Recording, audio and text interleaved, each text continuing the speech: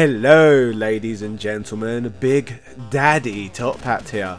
In the late 80s, moving into the early 90s, the Teenage Mutant Ninja Turtles franchise would captivate children's imaginations around the world, with the animated TV show, based off the comic book series, quickly becoming must-see television for an entire generation. Many kids of this era would live and breathe Turtles, leading to the release of countless cash-ins on the show's popularity, from action figures, clothing ranges, live action movies, and most importantly today, video games. If you have been following my content for a while, it is likely that you have seen all of my retrospectives documenting Turtles games in the arcades and on home consoles, covering the classic period of the franchise. But there are still more video games from this Turtles golden era for us to get through, for example some of the trilogy of games on the Nintendo Gameboy. So join me as we look back at the second entry in the Game Boy series, explore this Konami title's impact, and discuss whether or not it is worth playing today. Were Game Boy owners delivered a worthy dose of Turtles fun? Let's find out. This, ladies and gentlemen, is the overlooked story of Teenage Mutant Ninja Turtles 2, Back from the Sewers. Yeah! For this riveting upload, I want to take you all back to the radical, tubular year of 1991. Our amphibious heroes' run of success was continuing, with enough Turtles content to tantalise even the most die-hard fans' taste buds. As aside from the TV show that regularly had new episodes airing, the second live-action movie named Teenage Mutant Ninja Turtles 2, The Secret of the Ooze, would hit theatres as well.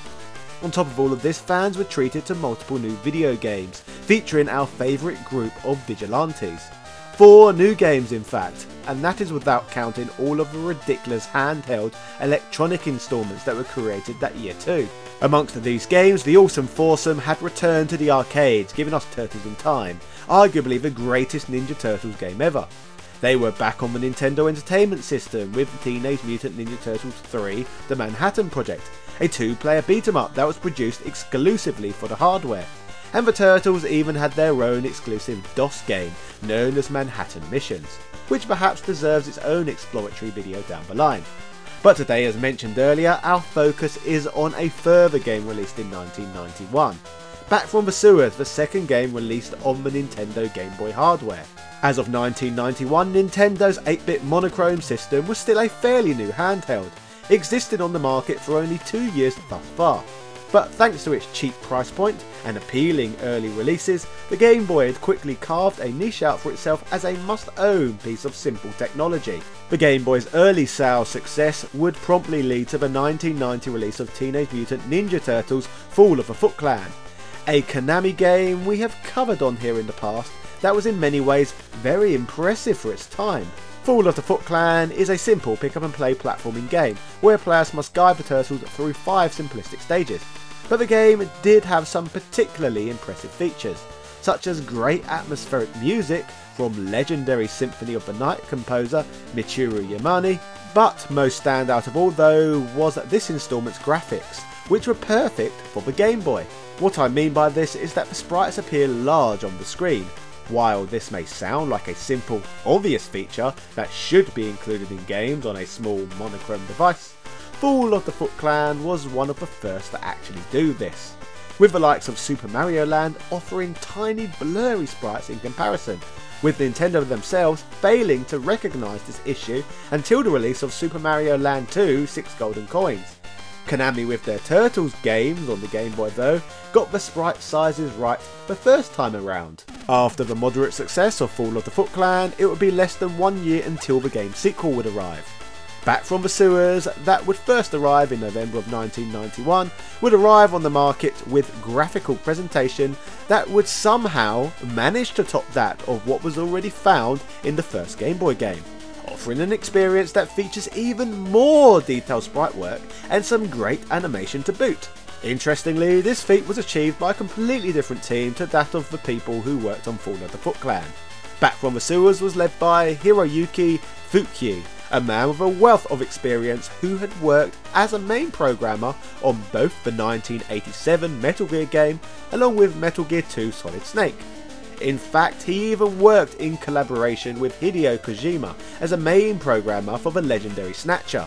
But you will be even more impressed when you learn of who the designer and artist was who worked on this ridiculously smooth looking early 8-bit monochrome title. The man responsible for these job roles within the creation of Back from the Sewers was none other than Sakurai, the great man behind the success of Nintendo's Super Smash Bros. Series. So knowing this, it is not surprising whatsoever that this game looks as good as it does. In the music department, we had Yuko Kurahashi and Tsuyoshi Sekito, composers who had previously created the score for SD Snatcher and Solid Snake. So a more than capable team was involved with this Game Boy project. So, with this all-star cast of staff assembled, let's take a deeper look at what they created. The game's introductory sequence mimics the television show intro before players are whisked off to a Turtles player select screen, where gamers can choose which of the 4 they want to play as. Aside from the weapons, due to the game's monochrome display, the 4 look identical. In terms of abilities in combat, the 4 do differ, offering different speeds and reach depending on which turtle you choose, so there is that. Act 1 of the game appears to take place in the sewers, which indicates that perhaps the game was titled wrong and that it simply should have been called Back to the Sewers rather than Back from the Sewers, but I guess we do progress out of the drainage network pretty quickly to the street level above. With regards to the gameplay on display, it's pretty much identical to the first Turtles Game Boy game at first, but as you will be able to see, presentation has been brought up a notch throughout, with more detailed sprites and backgrounds aplenty, adding to the game's aesthetic appeal massively. The whole thing certainly feels even closer to the animated series than with the previous effort. Players soon descend back into the sewers where all of this extra attention to detail can be further witnessed, with even an animation sequence of a foot soldier detonating a bomb, leaving a massive hole in the floor that a turtle must cross by holding onto an exploding pipe. Foot soldiers down here even emerge from the foreground and background, giving this game a greater sense of depth than many on the platform. Pair this with the appropriately composed music, a sense of urgency is delivered as enemies multiply from all angles. It's impressive stuff. Returning to the surface, the background continues to come into play, with a stage boss Rocksteady coming crashing through the building wall behind him. Players must defeat Rocksteady by repeatedly hitting him, but also dodging the objects that the foot soldiers are dropping from the windows above.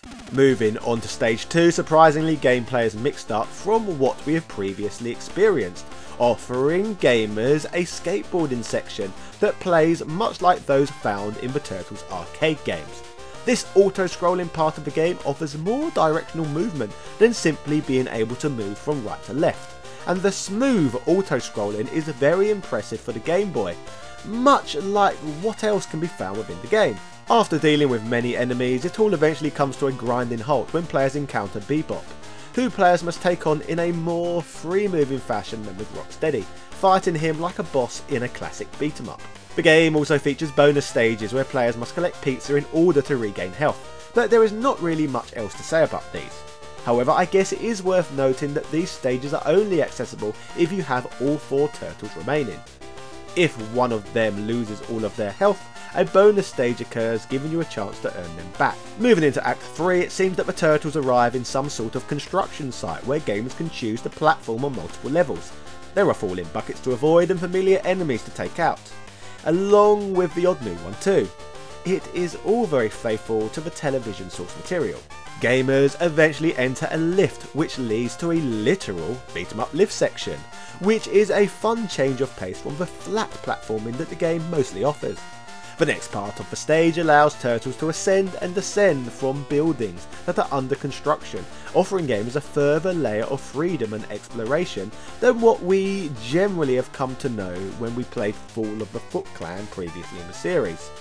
A boss battle eventually occurs against Krang, who is riding a walker, another familiar opponent who acts as one of the primary antagonists in the TV program. Defeating him leads to destroying his walker before progressing to the next stage of the game. Act 4 opens up in a cave with players evading Raider of the Lost Ark style boulders that come hurtling towards the players, before doing the same thing at an even brisker pace down the slope. Gamers will instantly notice music often changing to match the pace of play, a cool touch that helps to continue to keep this game immersive. The level of detail on display continues to be very impressive throughout. There are geysers and falling boulders as players traverse the cavern, even moving through mysterious holes in the walls that keep connecting the area to sewage waterways. After defeating the mid-stage boss and eventually making it back above ground, you discover a piece of drilling equipment that has made the holes in the walls, which appears that it was piloted by Shredder, who acts as the area's last opponent. He can perform kicks and shoot projectiles, but defeating him leads to his escape. Act 5 sees the turtles in the sky moving from airborne platform to airborne platform, ascending upwards to the end of the stage rather than simply from left to right like in many others. Completing this section that further diversifies the game leads to a boss fight against Baxter Stockman, before beginning to move through a set of rooms that contain beat 'em up style gameplay. The stage closes out with another familiar boss battle against another enemy from the television show, before finally rescuing April O'Neil. The final act, Act 6, is a sewer surfing section containing many obstacles that the turtles must avoid. I am sure if the Game Boy was capable of it, the turtles would be shouting, "My toe, my toe!"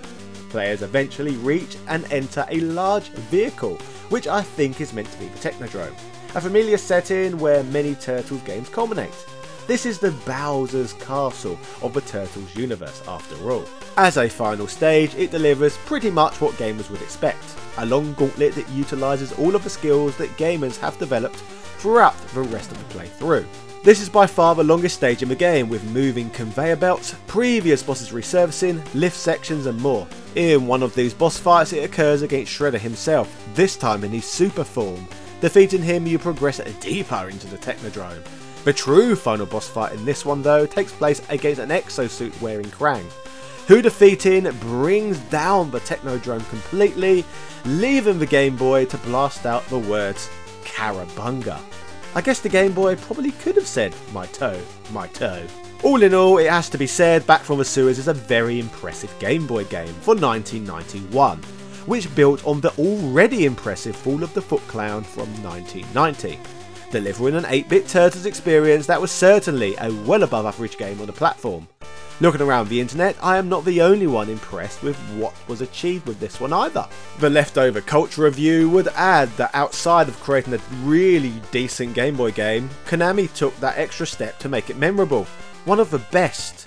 Back from the Sewers is worth checking out for any fan of the classic Ninja Turtle cartoon. It manages to cram a lot of characters, stages and action into one small cartridge.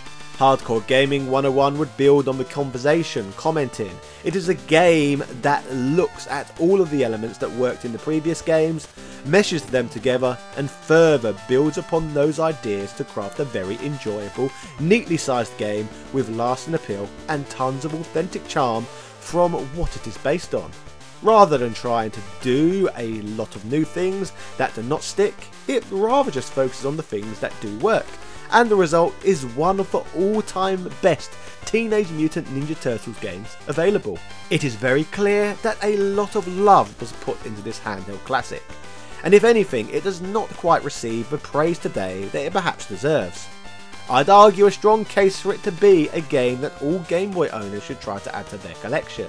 It really is that good. As for the Turtles on the original Game Boy, we have one more installment in the trilogy left to look at. But that is obviously a topic that we shall be tackling in a future episode of this series. But to tide you over in the meantime, feel free to check out my movie length upload that covers every arcade and home console released Turtles game from the classic era.